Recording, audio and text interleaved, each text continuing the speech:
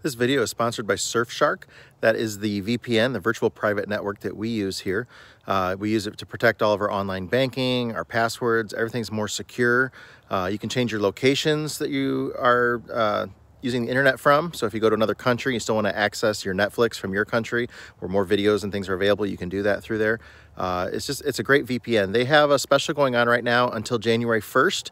You can get 84% off the regular price, which is an incredible deal. And on top of that, you also get 4 months for free if you sign up for the service before January 1st. So again, we love Surfshark. It's a great VPN, keeps you more secure. The virtual private network is awesome. And we've been using it now for about 6 months and absolutely love it. It's really easy to change your location in the Surfshark app. You just click the different place you want to go to, and there's thousands of different locations that you can choose from. So you just press a little button and change where your IP is coming from, so it thinks you're in that country. It's really easy to do.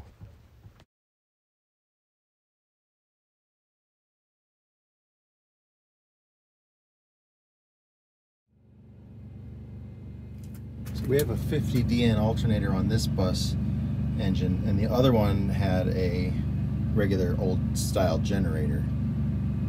So the voltage regulators are totally different.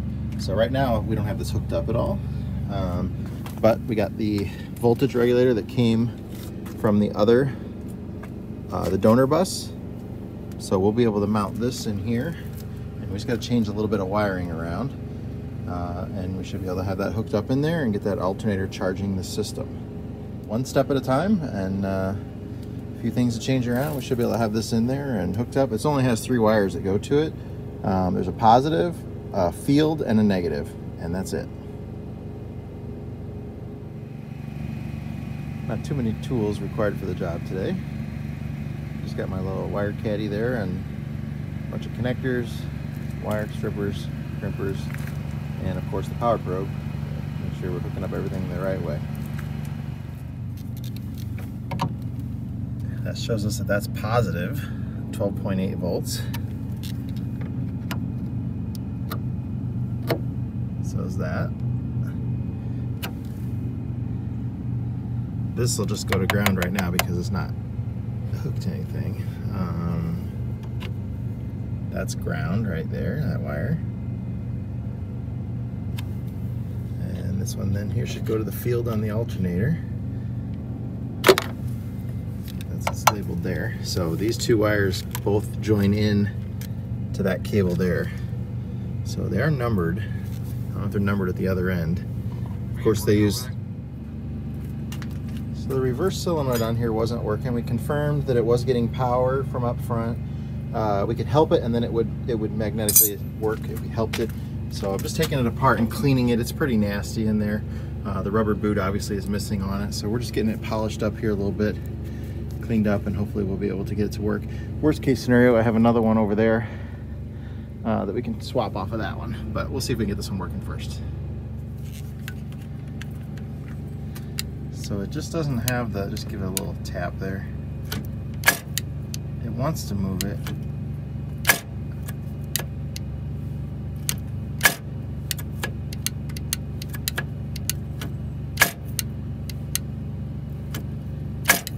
It's not getting it done, so we're going to replace it. So I replaced it, and it doesn't work at all now. And if you push it in, let's see if I can do this while the phone is in my hand. Oh, no, sorry. It won't even hold if I keep the power on it and pull it in, but it has good ground. So it's just nothing. Doesn't work. No bueno. I'll replace the plunger on this one from the newer looking bad one to this one because it's in a little better shape.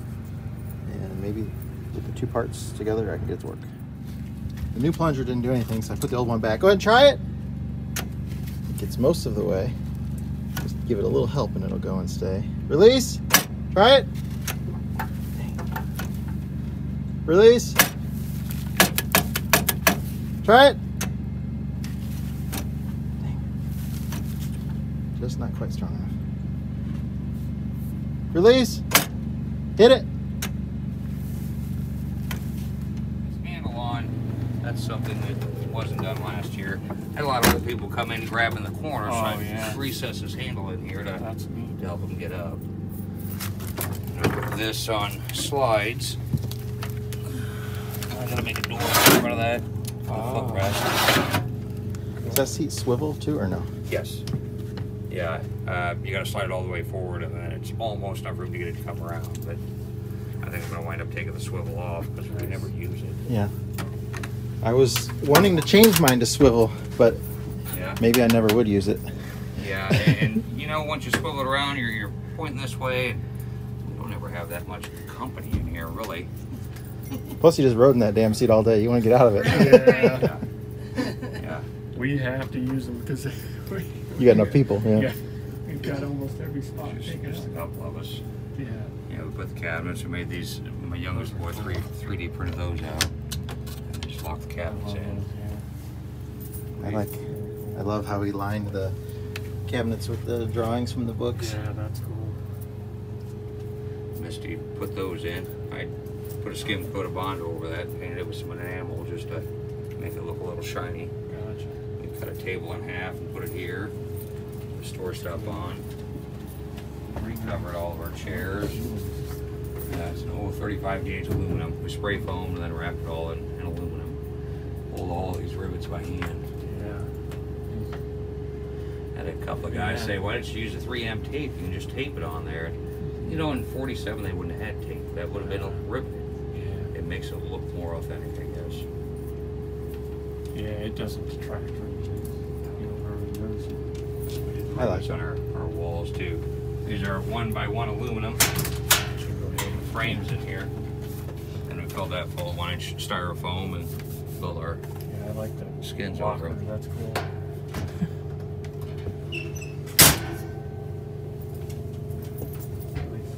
Other than that, it's just, and that's where we put our mini split. When I put it on swing, it swings down and blows right on you. I like that it blows forward, but may have to change that design a little bit, or at least take it off the swing at night. Well, it's, I mean, especially if you keep this front door closed, I mean, Yeah, it's going to run very little back here. Yeah, it'll You probably could out. just get a couple of good batteries and not have to run your generator at night, as Probably little as it could. would run. Okay.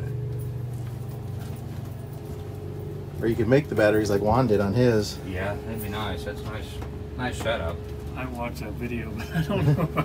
You're an electrician. I know, but I just don't have a patience for it. That's my problem. Oh, he's got patience, that's for I sure. saw in that video he just took it all apart, checked all the fittings, all the connections. And it's great very way to do it. possible, but I made that seat surround around mine because that never looked finished. You know? No, So even I cut yeah. these down and put it in there. that's cool. I had it up a little higher, but I kept cutting it down until it looked about right. I need to add my defrost heat back in because somebody cut all that out on mine. That's nice. That register blows out at you. It keeps you a little warm anyway. Not much when it was zero, right? No, Bringing the heat. that to whole the front. housing was cold. I'm really surprised they didn't. Well, did they? I guess they. Did they have a duct? That Yeah, Does there's it- a yeah, metal there's- duct that comes out of Yeah, that and goes up on the front. top. Up on the top. Okay. 'Cause I was going to say that. Can't believe they didn't have something on the front windshield. Those little Oh, vents those here things. blow down. Yeah. Gotcha. And then those swings. Gary's going to do a cold start here for us this morning. It got down to like 32 last night, 34. Yeah. And it's about, it's in the 40s right now probably.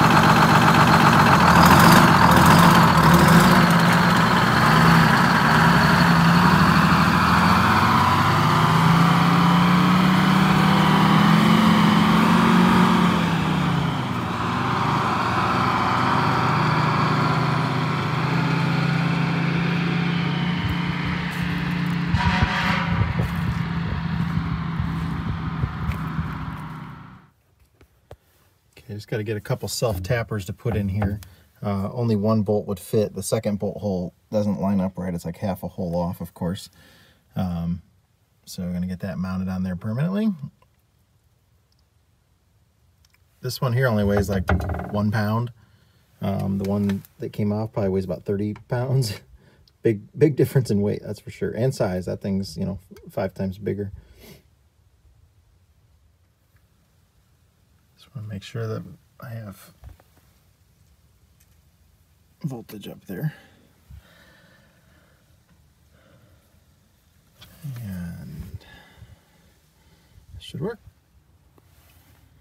Okay, we got everything here hooked up, except I did not hook the, once I put the terminal lug on there, I don't have that hooked up to the alternator. First thing we're going to do is try and find out if it is negative or positive ground. We do not know that.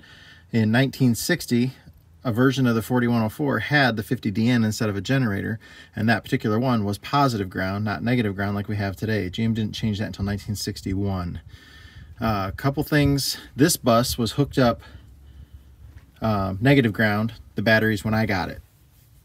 Does that mean that the last person actually put the batteries in correctly? No, I don't know that for sure. They could have just hooked the batteries up backwards. Most systems on this bus will operate either way. The voltage regulator that came with the old engine actually says positive on it, and then field in the middle, and then ground on the bottom.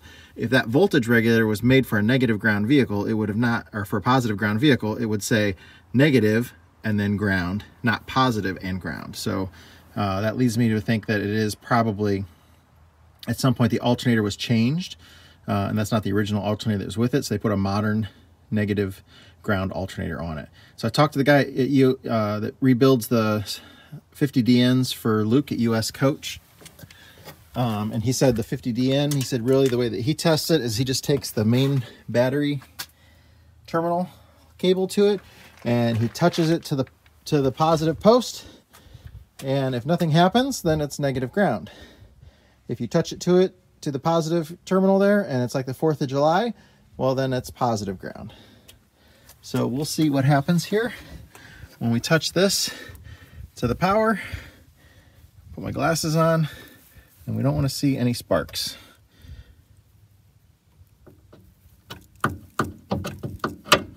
No sparks. That's a good sign.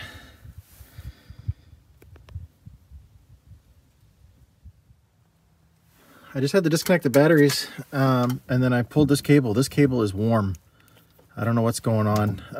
I have Jeff here from Gino's Garage. He's staying here on the property. I'm going to have him run down and see if he can help me troubleshoot what's going on. But that cable should have not got warm.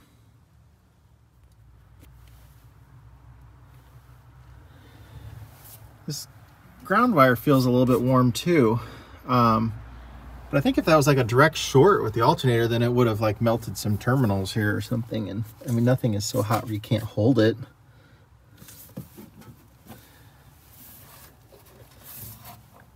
So just this feels warm. Very weird. Okay, well, we hit a stopping point for today. I'm going to wait till tomorrow and call back the alternator guy and see if he's got any clue on why that might be, or I'm afraid to hook it up and run it. I don't know if it'll do anything different when it's running, if that's a problem. I'm not the alternator expert, so I'll call and talk to him again.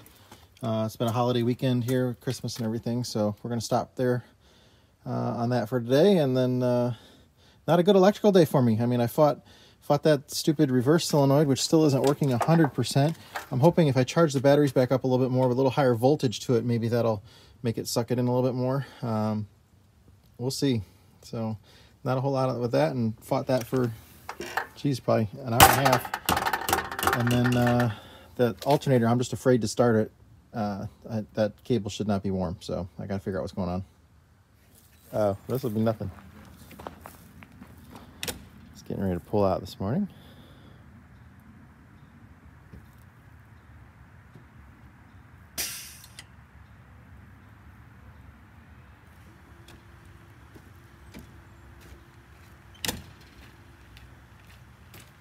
Start it back here so see that you got the keys.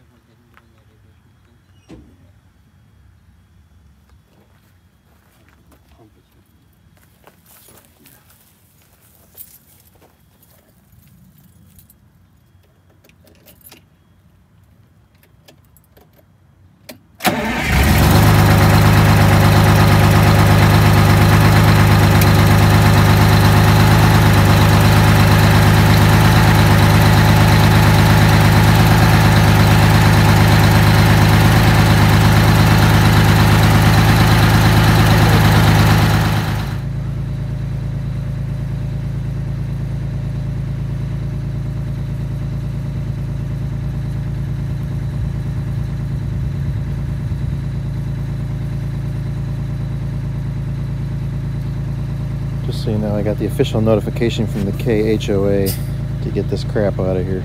I've left in the muffler of Bose that he's given to Lance, sitting out here for like 2 months now.